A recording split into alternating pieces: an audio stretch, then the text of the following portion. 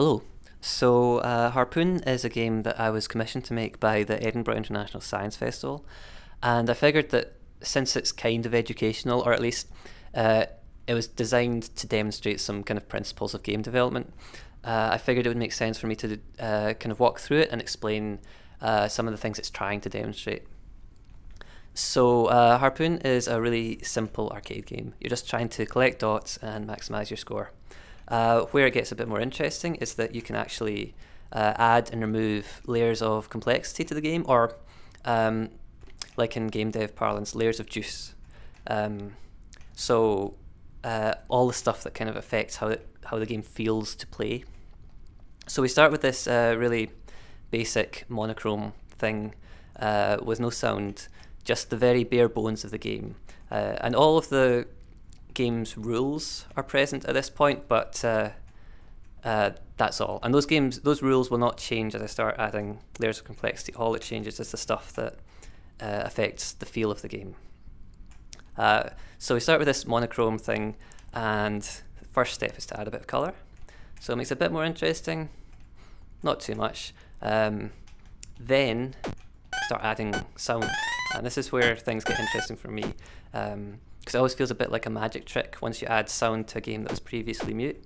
All of a sudden it starts to feel like it has a kind of physical presence, like your actions have impact, even when it's just simple kind of beeps like this. And kind of along those lines, if we add a bit of screen shake, you start to feel a bit more of an impact as you fire your harpoon and it hits the walls and pulls you towards them. So from there, start adding particles. To begin with, it's just really simple effects that just kind of highlight that you've collected something, as well as the wee guy's eyes there. And then add a bit of animation. So it's very simple animation here. It's just tweening, by which I mean I'm just altering the scaling of the main wee guy. So you'll see kind of stretches and squashes as you kind of pull him about the place. But it gives the whole thing a bit more life. It makes it feel like a kind of stretchy, squashy thing. That's hopefully kind of more engaging to play with.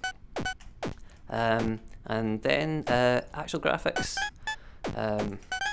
which is where things start to look more visually interesting. And you'll also notice there's a lot more particle effects now. All of this is just to kind of make the game feel more alive and to make it feel more dynamic. And what I'm probably going to do is insert a wee slow-mo shot so you can get a better view of all the particle effects that are going on here.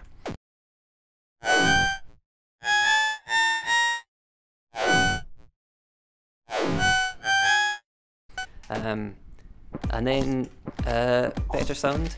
This part's always fun when you're making a game, because, or at least what I like to do is basically record a bunch of sounds around my flat. So the sounds you're hearing are made up of a whole bunch of things like me hitting frying pans or knocking on doors. The sound effect that you hear when the wee guy collects something is partly me munching on an apple. And all the sounds are basically multiple things all layered together, which is always a really kind of fun process. So the final layer in this game is the dynamic background, which is my favourite part of it, and probably the least necessary, but I really like how it kind of makes the whole thing feel a bit more dynamic, a bit less static and flat. So yeah, we're almost done here. I'm just going to collect this fruit bowl, and then some rainbows, and the end. So I'll leave you there. You can download the game for free on itch.io. I'll put a link in the description so you can play it there. And yeah, thanks for watching.